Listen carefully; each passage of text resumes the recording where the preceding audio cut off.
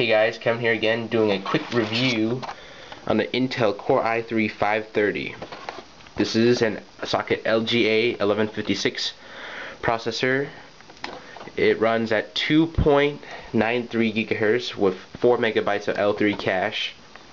Has hyper-threading, so since this is a dual-core processor, the operating system will see it as 4 cores.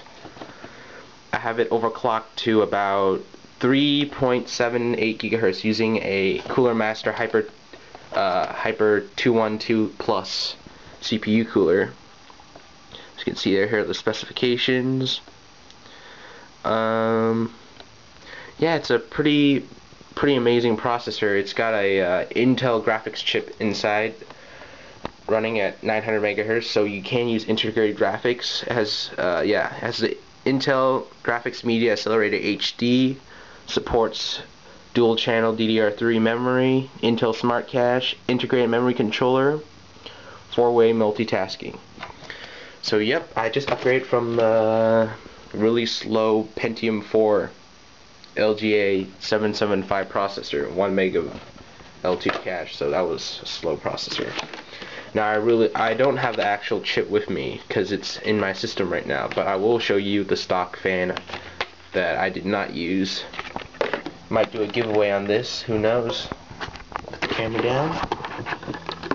Let me open this up. Okay. Here we go. Here's the stock fan. I'll take it out.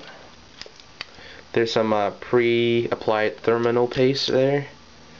As you can see, it's a really weak fan. This thing is weak. Let me put my thumb next to it as comparison.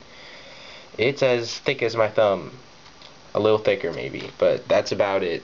So it's really amazing how much little heat these things can generate, since the stock fan is this small. It's very thin.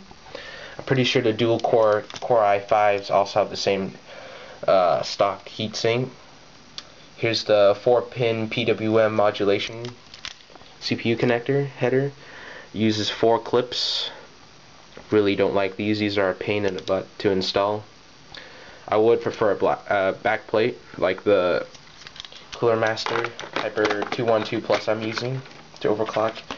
Yeah, if you guys are thinking about overclocking, I strongly suggest you buy a aftermarket CPU cooler, because this thing you can really push this thing. I've heard people push it up to 4 gigahertz using air cooling, so 4.2 gigahertz, 4.4 gigahertz using air cooling, so you can really push these things. Intel has really done it this time. The Core i series of processors are really amazing. I'll be doing more videos on it, showing you some games running on it. I have a 9800 GT paired up with this CPU, so yeah. So please check back later for that video. Do remember to subscribe to our channel. It's Mr. Tech Reviewers, and this is Kevin signing out. Thank you.